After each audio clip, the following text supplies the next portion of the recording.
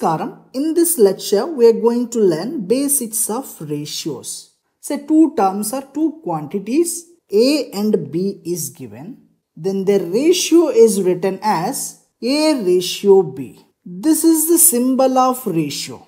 Okay. And A ratio B is read as A is to B or A to B. First term, okay, A is called as antecedent. Second term, B is called as consequent. These two names are important. Tomorrow UPSC may ask what is the consequent of this ratio. So please remember these two names. Consequent comes later, my friends. Consequent.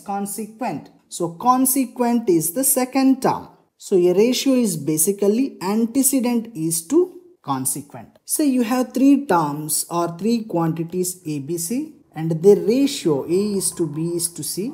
In this case, you don't use these terms antecedent and consequent. These two are used only when two terms or two quantities given. Here we don't use those words. We simply call them first term, second term, third term, or first quantity, second quantity, third quantity. So we have a ratio A is to B. How do we express this in terms of mathematical operations? We have four operations in mathematics.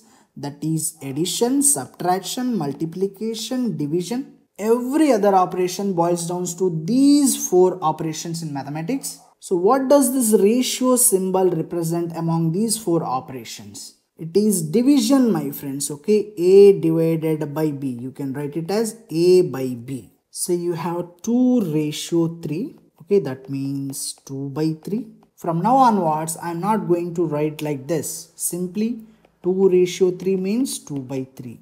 Okay, 4 ratio 5 means 4 by 5. See, to write like this, you need to have 2 is to 3. And to write like this, you need to have 2 by 3. Vice versa, my friends. See, you have 1 by 2, you can write it as 1 is to 2. Say you have 3 by 4, you can write it as 3 is to 4. Say you have 3 is to 8, you can write it as 3 by 8. To write like this, you need to have like this. To write like this, you need to have like this. If you get 1 by 2, then you can write it as 1 is to 2. If you get 3 by 4, you can write it as 3 is to 4. Say you have three terms ABC in the ratio A is to B is to C. In that case, you cannot write them like A divided by B divided by C. This is absurd. Okay, you cannot write them like this. Let me explain this to you with an example. Say you have A is to B is to C as 2 is to 3 is to 4. From this, you can say A and B are in the ratio of 2 is to 3. B and C are in the ratio of 3 is to 4. Okay, AB, BC. You can say like this only, not like this. From here, you can write A by B as 2 by 3, B by C as 3 by 4. I am multiplying both. So A by B into B by C. Okay, this is 2 by 3 into 3 by 4.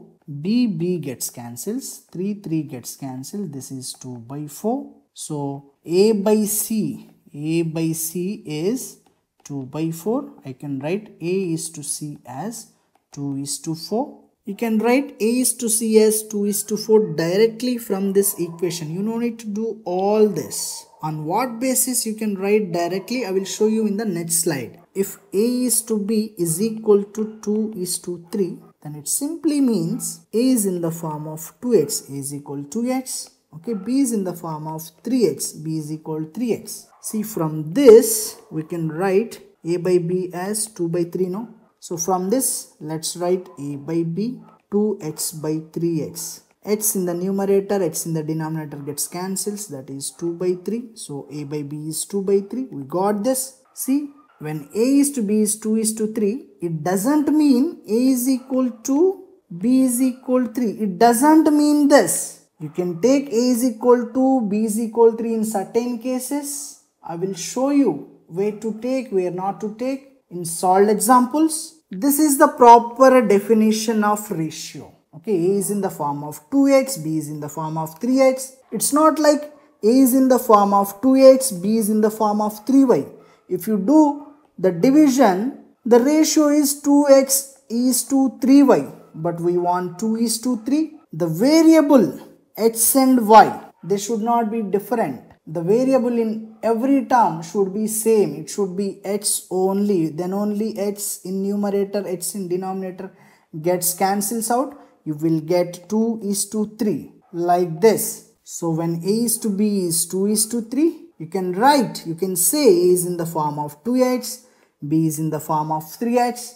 This is the definition. This is the only definition of ratios. The variable in each term should be same. It can be either x or y or l or m, whatever may be, it should be same. Say a is to b is to c is 2 is to 3 is to 4. You can write a is in the form of 2x, b is in the form of 3x, c is in the form of 4x. Okay, now a by c, that is 2x by 4x, that is 2 by 4.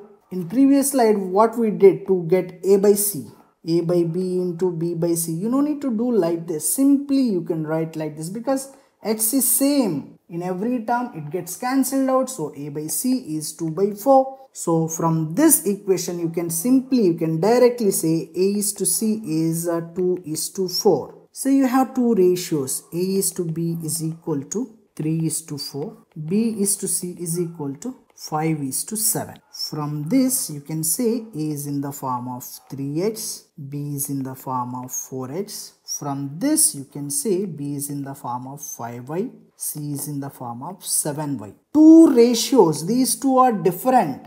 That's why different variables. For one ratio, there would be one variable, my friends. Okay, another ratio, another variable. Now, in this scenario, b should be equal. Okay, b is equal 4x here, b is equal 5y here. 4x is equal 5y. You can write y as 4x by 5. Okay, when you bring 5 this side, it goes in denominator, 4x by 5. So, if you want to write a is to b is to c, okay, it is 3x is to 4x is to c is 7y, no? Y, you substitute in terms of x. So 7y, no? Let's write in terms of x. Y is 4x by 5. This is 7 4s are 28x by 5.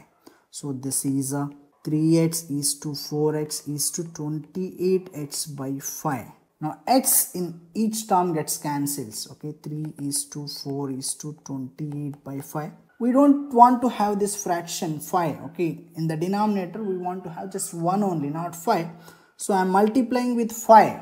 Okay, 5 into 3 is to 5 into 4 is to 5 into 28 by 5. Okay, so 5 gets cancelled. This will be 15 is to 20 is to 28. So this is the value of a is to b is to c. Clear? All I wanted to tell you here is write y in terms of x and substitute here to get this value. There is a shortcut way also. We'll teach you in the solved examples. Okay, but this is the concept. So you have another ratio. Okay, c is to d as 8 is to 11.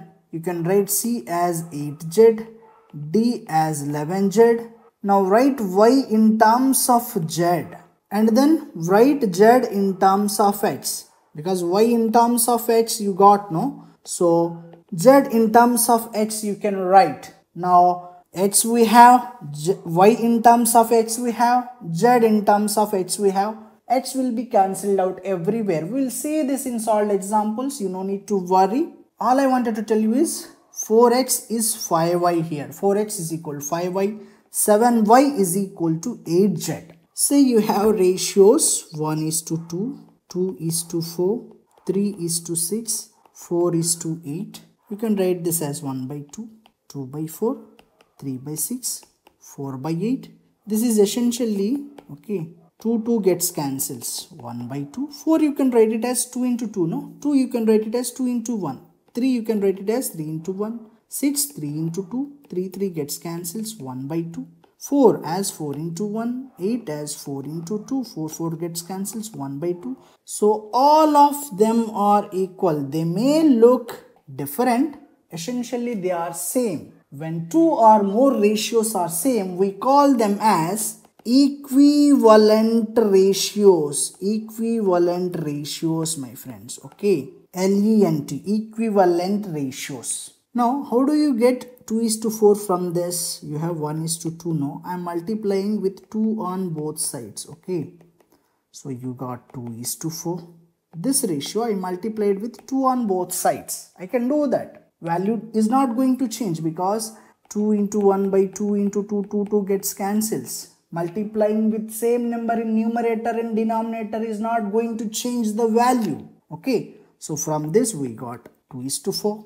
How we can get 3:6? We multiply with 3 on both sides. Okay, we got 3:6. How we can get 4:8? We multiply with 4 on both sides. Okay, 4 into 1 is to 4 into 2, 4:8. So what we are doing here, we are essentially scaling up. Okay, scaling up this ratio. Scaling up means multiplying with something, increasing these values, scaling up. So by scaling up, the ratio value doesn't change. So you call this operation as scaling up operation. Okay, you are scaling up the ratio 1:2.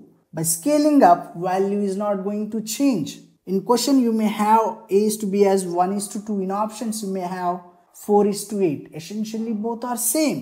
So you have a ratio 4:8. You can scale it down, scaling down. Okay, by dividing with same value on both sides. Okay, so this is 2:4, 2 1s are, 2 2s are. Okay, 2 1s are, 2 4s are. So it's essentially 2 by 1:4 by 1. 1 you can ignore. Okay, 2:4. So 4:8 is same as 2:4, which is again same as, okay, you divide it with 2 on both sides, 1:2. So by scaling down, the value remains same. It is essentially 1:2. Okay. In question, you may have A is to B as 4:8. In options, you may have it as 2:4 or 1:2. Both are same. So by scaling up or down, okay, value of ratio is not going to change. When you scale up, you multiply the ratio with same number on both sides. When you scale down, you divide the ratio with same number on both sides. Okay, since you are multiplying or dividing with same number on both sides, value is not going to change. Now simple basic operations of mathematics. Say you have A plus B is equal to C plus D. When you bring C this side, it becomes negative. And when you bring B that side, right side, it becomes negative. Okay, so both are same. You bring D this side, it becomes A minus D is equal to C minus B. So essentially, when you take one term other side in this scenario, it becomes negative. When you take A this side, right side, it becomes minus A. When you take B this side, it becomes minus B. When you take C this side, it becomes minus C. When you take D this side, it becomes minus D. So you have AD is equal to BC. When B goes this side, it goes in denominator. A by B is equal to C by D. Similarly with D, when D goes that side, it goes in denominator. Okay, A by B is equal to C by D. You can also write this as A by C. When C goes this side, it goes in denominator. A by C is equal to B by D. When D goes this side, okay, it goes in denominator. Now pay attention to this. If you have like this, you can write it as A into D is equal to C into B. When D goes this side, it goes in numerator. Okay, it is in division here. It becomes multiplication when it goes this side. Same with B. It is in denominator. It goes to numerator that side. C into B. Or division here, it becomes multiplication. It goes in multiplication. Okay, right side. Same here. A into D is equal to B into C. D becomes numerator or multiplication. C becomes numerator or multiplication. Okay, so you have A by B whole by C by D. Then you can write it as A by B into D by C. This ratio will become reverse. Okay, so A by B into D by C. This is AD by BC. So you have A whole by C by D. You can write it as A by 1 whole by C by D. I am converting this in terms of this. Now this is A by 1, D by C. You can write 2 as 2 by 1, my friends. 3 as 3 by 1, 4 as 4 by 1. You have A, no? You can write A as A by 1. It doesn't make any difference. Okay. Then whole by, we are not changing this, by C by D. So C by D becomes reverse, D by C. So this is AD by C. Now you have A by B whole by C. You can write C as A by B. Okay, C as C by 1. Always in this form. Now A by B whole by 1 by C. This is A into 1. A, B into C, B, C. Just remember this. Every other thing is derived from this. So we know ratio means division. Okay, we'll replace with this divided symbol. Percentage. What does it mean? Percentage means percent, my friends. Okay, percent. Okay, percent. Per means division. Cent means century. Centum, 100. Okay. When you have this, you can replace it with 1 by 100. Numerator 1 you can have. It doesn't change the value. So you have A percent, which is A into 1 by 100. You can simply write it as A by 100. B percent. B into 1 by 100, that is simply B by 100. You can directly write like this. Now what is off? OF off means in mathematics. Say half 100. Okay, half of 100. You will say this is 50. But how do we got that? It is essentially means half into 100. 2 ones are 2, 50s are 1 into 50, 50. So you replace this half OF half with multiplication. Say 2/3 of 75. How do you write this? You write this as 2 by 3 into 75.